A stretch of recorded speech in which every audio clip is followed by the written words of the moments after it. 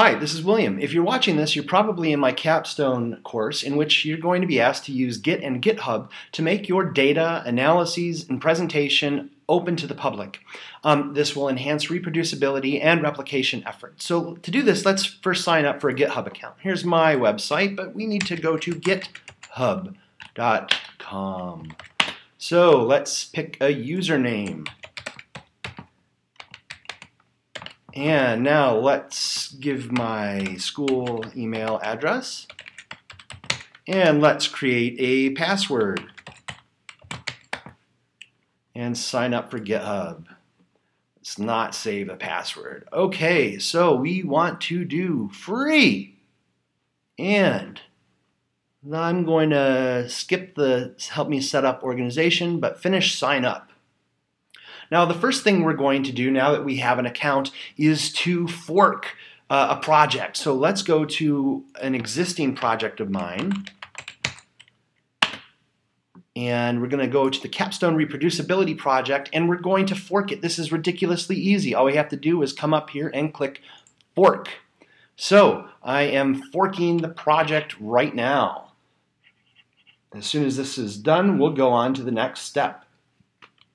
Okay, it's done. This is now a part of my user account and I can start making changes. But in order to sync this with what I have on the desktop, I'm going to need to create a folder. So let's create a folder and we'll call this forked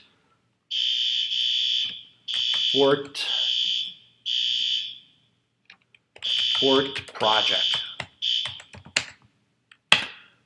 All right, so we're going inside of this folder and now let's go use Git. If you've already went through my setup R and RStudio, you should already have Git available to you on your computer. So to do this, all we need to do is find terminal.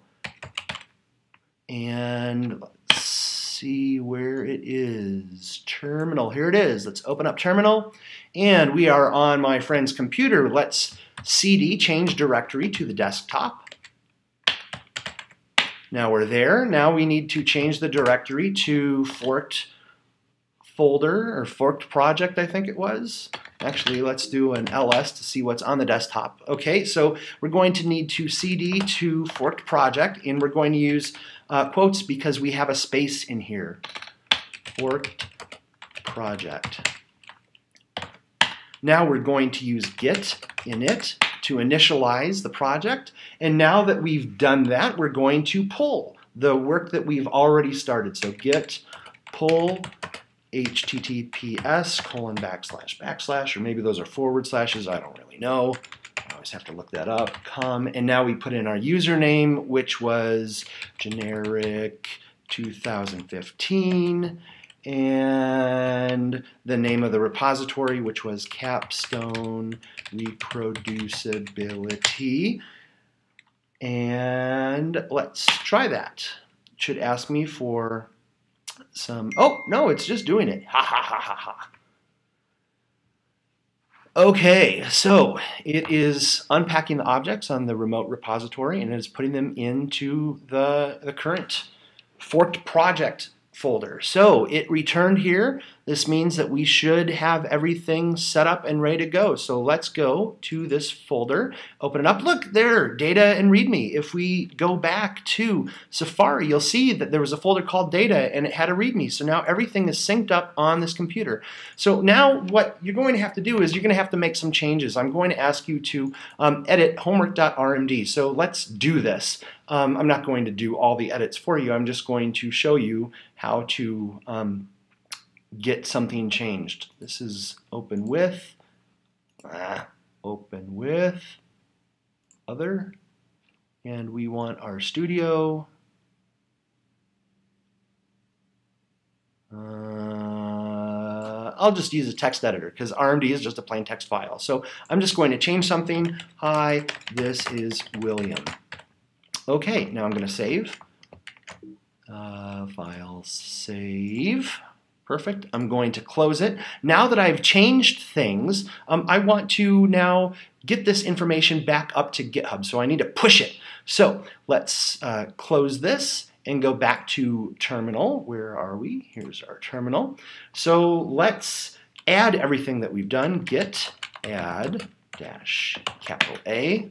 We've added everything. Let's do a commit. Git commit dash M. We're going to leave a message, and we're going to say changed the homework file. Just a simple little message. And it says commit is not a git command. Oh my goodness, I spelled things wrong. So I use the up arrow one time, and now I can change this very simply and hit enter. Yes, so 2 files changed, 1 inserted, 1 deleted. Now let's try to push it back up. So git push dash u origin master. All right, origin does not appear to be a Git repository. So let's add the origin. Git remote add origin. And this is going to be https, those slashes, github.com/generic 2015/capstone reproducibility.git.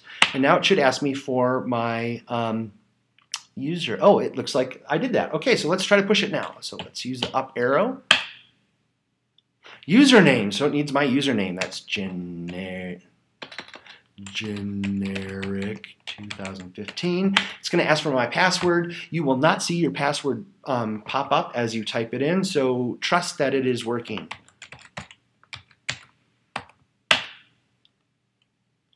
All right, so it's returned us back to the prompt right here. This means we're back to the prompt. So let's see what happens if I go and refresh this. How do I refresh this on a Mac? This is curious and curiouser. Let's just click this again.